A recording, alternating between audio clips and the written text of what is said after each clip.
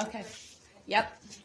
There's this website in Ukraine called Mijatović. Its header says information for law enforcement authorities and special services about pro-Russian terrorists, separatists, mercenaries, war criminals, and murderers.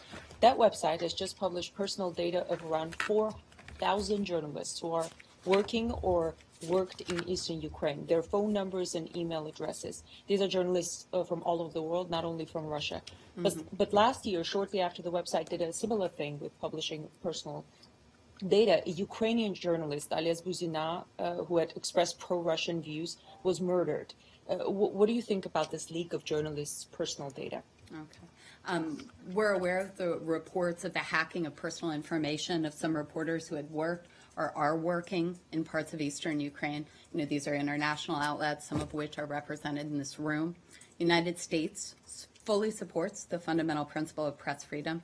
Journalists play a critical role, particularly in countries where civil and political rights are fragile and in areas of conflict where the hazards of reporting are at their most extreme. Would you call the hacking? You called it a hacking. Would you call it a hacking? A criminal, maybe? I'm not going to make a criminal determination, but we did call it a hacking, and we are concerned.